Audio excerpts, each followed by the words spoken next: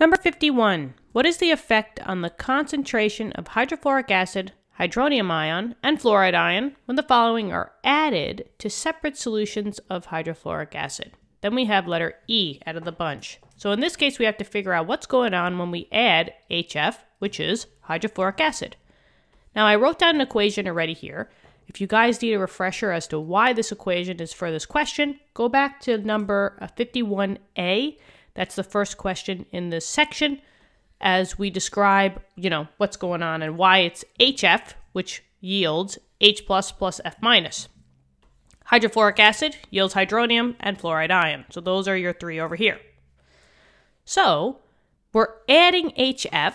So in this case, they gave us one answer already, right? If we're adding HF, that means that HF has to increase. And HF is right here. So I know that this is going to increase. So I answered already one answer out of the bunch. So I know that HF has to increase. But because of that, what happens to the H plus concentration and the F minus concentration? Well, this comes from Le Chatelier's principle. If you have way too much of an amount, right, you're always going to shift to the opposite side. So since the increase is on the left side, the predominant reaction is going to shift to the products. And since you're going to the products, that's what's going to increase. So H plus is going to increase, and F minus is also going to increase because you're going that way. So H plus will increase, F minus will increase, and that's the answer for this one.